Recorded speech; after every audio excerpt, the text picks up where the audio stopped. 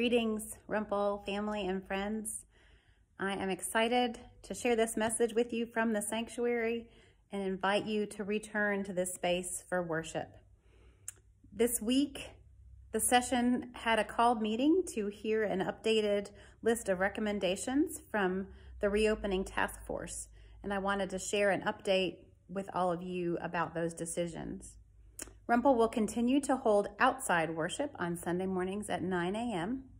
No masks will be required for outside worship. We still encourage you to bring your own chair, and we encourage people to sit socially distanced and to sit with their immediate family, mindful that some among us still have not been vaccinated. In addition, on Sunday, May the 30th, worship inside will resume at Rumpel, which is a really exciting day for us. We are still asking folks to pre-register to let us know that you plan to come to worship, and there will be limited seating in the sanctuary, and we still will require folks to wear masks for the time being. But you will be able to sing, you'll be able to share in the spoken liturgy.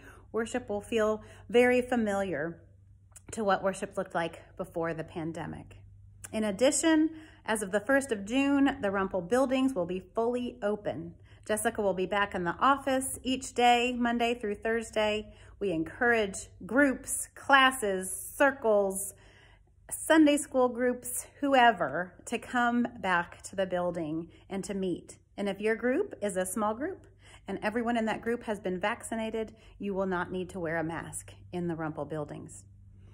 This is exciting news as we slowly and incrementally reopen at Rumpel. The Reopening Task Force is committed to meeting every 2 or 3 weeks to reevaluate based on the numbers that we hear locally and continued advice from the medical community.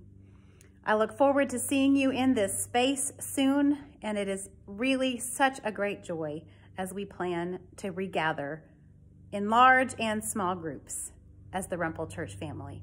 I hope to see you in person soon.